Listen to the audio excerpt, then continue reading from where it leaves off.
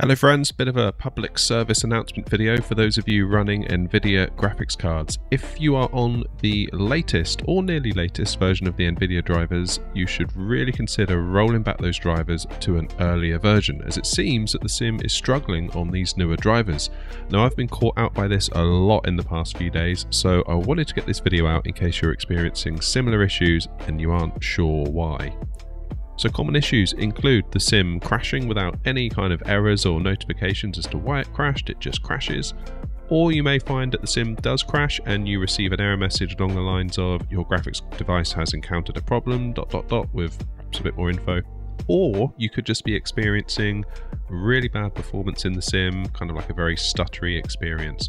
So if you're experiencing any of those and you're not sure why, roll back your drivers. We've had word from Asobo via their forums that you should roll back your Nvidia drivers to version 531.29 or older.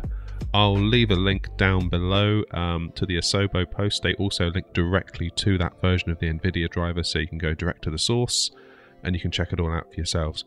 But I really felt compelled to get this video out there, as in the last few days I've been experiencing all of those issues we've just spoke about. It's especially annoying as in the last week I recently received a new Nvidia 4070, but with the 4070 I'm unable to roll back to version 531.29 as the 4070 has only been out for about a month and the drivers are older than the 4070. Therefore when I run the installer it just errors out saying that the drivers don't know what the 4070 is, therefore it can't install it. Which makes sense, but at the same time it's a nightmare. Side note, I've actually returned the 4070 today for this and a couple of other reasons. Let me know in the comments below if you'd like another video where I do a deeper dive into why I did this. But in the meantime, get those graphics drivers rolled back, and as always, I'll see you in the next one.